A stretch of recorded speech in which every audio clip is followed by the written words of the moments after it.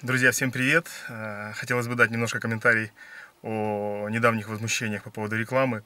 Значит, совсем недавно один из моих друзей предложил мне: Виталий, я займусь каналом, постараемся поднять его, так как канал скатился очень серьезно вниз по заработку. Все мы прекрасно понимаем, что заработок — это в данный момент имеет тоже немаловажное значение, немаловажная мотивация для снятия разного вида материалов.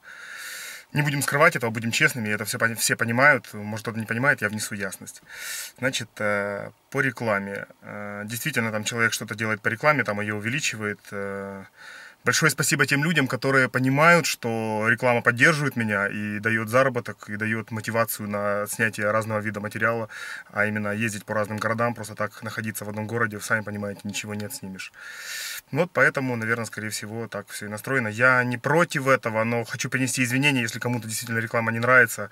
Ну, ребята, ну так уж есть. Закрывайте ее. Хотелось бы, чтобы вы ее не закрывали никакими программами. Конечно, хотелось бы, чтобы вы поддержали, потому что это имеет, еще раз хочу подчеркнуть, большое значение для меня и для людей, которые окружают меня, и которые со мной в рейды ездят и так далее.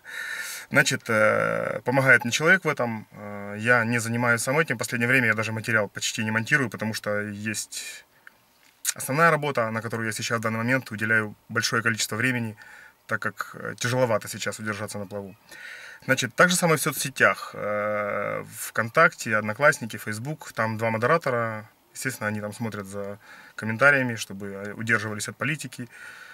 Смотрят за цензурой, да и так далее. Значит, ребят, если видите, что я нахожусь в соцсети, то это не означает, что это я. От моего имени писать никто не может, только я пишу. Ну, а нахождение, конечно же, могут быть модераторы. Так, значит, что хотел еще разъяснить по Ютубу. Значит, смотрите, ребята, лайки и дизлайки, да, вот в Ютубе вы отмечаете по характеру, как вам видео понравилось, не понравилось. Что хочу сказать. Как лайк, как и дизлайк имеет позитивное значение для канала. То есть, если человек показал палец вверх, ему все понравилось, он проявил какой-то один из методов восприятия этого видео. Также, если человек поставил дизлайк, это тоже восприятие этого видео, это не понравилось.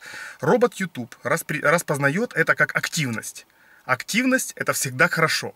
То есть, самое худшее для определенного видеоматериала на моем канале — это, просмотрев его, человек не сделал никакой активности. Ни лайк, ни дизлайк, ни комментарий. Просто просмотрел. Это не продвигает канал по рейтингу, ну и так далее, там, и по другим аспектам. В общем, вот что хотел сказать по лайкам и дизлайкам. То есть тот же дизлайк — это продвигает канал по линеечке. То есть воздержаться, не поставить ни лайк, ни дизлайк — это хуже всего. Ну, в общем, как-то так вот робот распределяет. И еще по поводу людей. У меня есть модератор на Ютубе, я уже сказал об этом.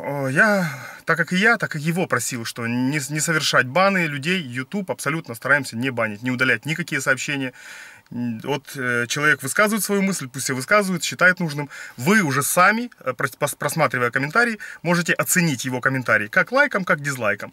Уже по комментариям, чем больше вы дизлайку поставите на определенного комментария, тем робот YouTube будет распознавать пользователя в других видео как спамера. То есть, если постоянно человек пишет какие-то гадости, нецензурные слова, троллинг про политику, обижает какую-то страну, Украину, Россию, другие страны. То есть вы на это реагируете, показываете дизлайк, и, естественно, этот человек в любые комментарии, которые будет совершать под этим аккаунтом в Ютубе, будет распознаваться как спамер. Он будет уходить в спам, и его комментарии никто не видит. В общем, вот так. Это на 100% точно.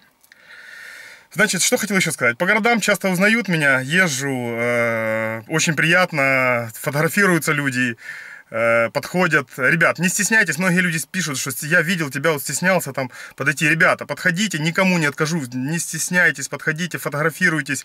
Ну, автограф мне чуть-чуть как-то неловко давать, потому что, я не знаю, какая не звезда, никакая там автограф, какой с меня автограф. Фотографируйте, всегда приятно, без проблем, никому не откажу, никогда никому не отказывал.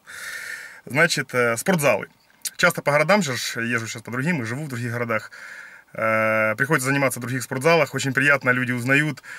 Совсем недавно вот в Одессе очень понравилось, человек узнал: Виталий, я занимался спортпитанием, хочу там, у меня есть остатки, там, нагрузил мне целый пакет спортпита, там, я тренеру, себе, жене, там, просто вообще я невероятно там испытал кучу такого позитива от человеческой такой чистоты. Он говорит, я буду очень рад, если ты примешь от меня. Я, хорошо, класс, мне приятно очень. В общем, хочу отметить, человек вообще классно. Значит, много людей, что еще, вот в спортзале, на улице, когда видят меня, они думают, что я ростом очень высокий. Вот на видео там думают, что я очень высокий ростом. Нет, на самом деле мой рост 1,71 м и вес 85 килограмм. Так что, если видите маленького Виталия, не удивляйтесь, это я. Значит, что еще? Ну, уже буду заканчивать, наверное, свои комментарии. Хочу попросить, ребята, воздержитесь, пожалуйста, от политических комментариев, от политического троллинга, от писать гадости друг на друга. Ну, ни к чему это не приводит к хорошему, ну и так далее. Ну что, хочу пожелать добра вашим семьям, чистого неба над головой. Не ссорьтесь. Всем пока, ребята. До новых встреч.